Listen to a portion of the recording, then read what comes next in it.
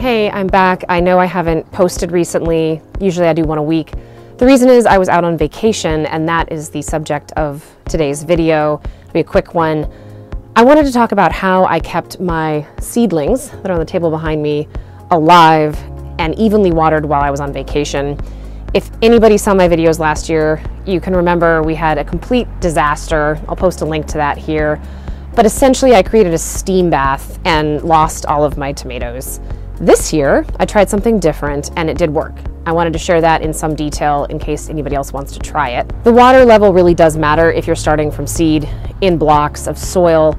You need them to be evenly moist, but not too wet. If they're too wet, the roots will drown. If it's too dry, the seeds can't germinate.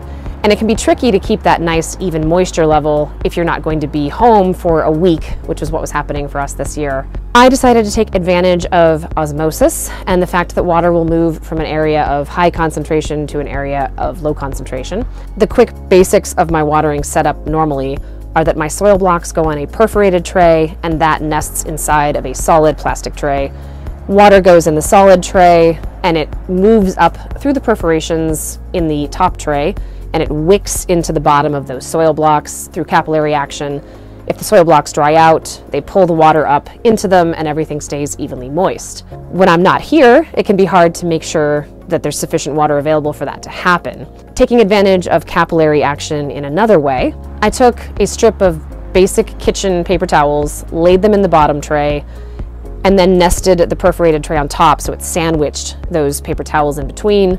I put the end of that strip of paper towel into a bowl and filled that with water. The idea here is that if the soil blocks start to dry out, they will pull water, again capillary action and osmosis, from the bowl where there's a high concentration of water through the paper towel and into the soil blocks. The one thing I had to protect for was just too much evaporation and loss of water out of the bowl to the air. For that reason, I chose a Pyrex bowl that I own that has a lid that snaps on top of it, and I put that on top once I'd filled the bowl with water to help retain that moisture and make sure that it didn't just evaporate into the air of the room. An important detail that I recommend you also follow: I set all this up the night before we left, filled the bowl with water, left it overnight. When I got up in the morning that we were going to leave, all of the water in the bowl was pretty much gone. The dry paper towels had pulled the water through them, which was great. I could see that the capillary action was working, but the bowl was empty.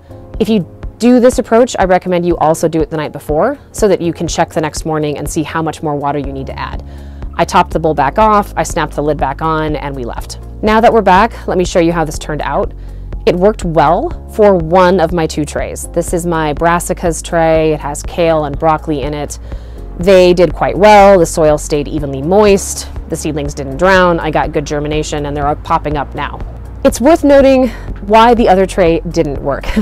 This tray is my Solanaceae tray and it has tomatoes and peppers in it. And just looking at it, you can see I got nothing. Nothing germinated. It's just a whole little deathscape over here. The reason for the difference in performance is the soil temperature. If you watched my video on the overwintering of salad greens, I touched on this, but seeds germinate at very different temperature ranges. Most of them are quite happy at 60 to 65 degrees. And I was thinking, hey, these are at room temperature, we're gonna be fine. Everybody's happy, they'll all germinate. I don't need to use a heating mat underneath this, it'll be great. What I forgot is that when we go on vacation, we turn down the thermostat. In this case, my husband turned it down, I think all the way to 40, because we were really just worried about making sure the pipes didn't freeze or something if we had a crazy cold snap. Unfortunately, we did have a cold snap while we were gone. It even snowed, and the house dropped, I think, all the way down to 40. And if you look at that temperature range chart again, the blue here is the absolute minimum temperature that needs to exist in order for these seeds to germinate. The kale, the broccoli, even at 40 degrees, they'll germinate. Tomatoes and peppers will not. Because the house went all the way down to 40 degrees, the soil went all the way down to 40 degrees, and those Solanaceae plant seeds just sat there in cold, wet soil and rotted, basically. If I had remembered that we were going to turn the thermostat down, I would have put a heat mat underneath those guys to help make sure that they at least stayed warm while we were gone. Lesson learned. Which means, once again, this year, I'm just gonna go buy my transplants at a garden center for all of my tomatoes and peppers, and no one's gonna die. It's not the end of the world. I figure at least I screw up in a different and exciting new way every year, which allows you guys to learn from my mistakes in new and exciting ways. That's it in a nutshell.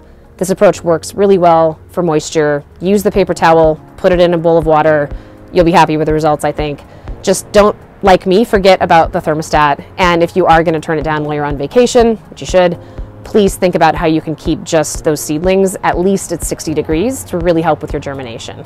If your seeds have already germinated and you're just trying to keep them alive, don't worry about the temperature. Just use the paper towel and bowl and you'll be good in terms of moisture. That's it for this one. I will do a video pretty soon on our plans for the permaculture site, the suburbiculture lot that we're developing, with the long season crops like onions and garlic and how I'm going to work those in, as well as how that fits into a sun trap orchard design that I'm going to design to keep deer out of that area, because we have a lot of deer pressure. If that's of interest, you can check out that video next. Otherwise, I hope this was helpful. Thanks.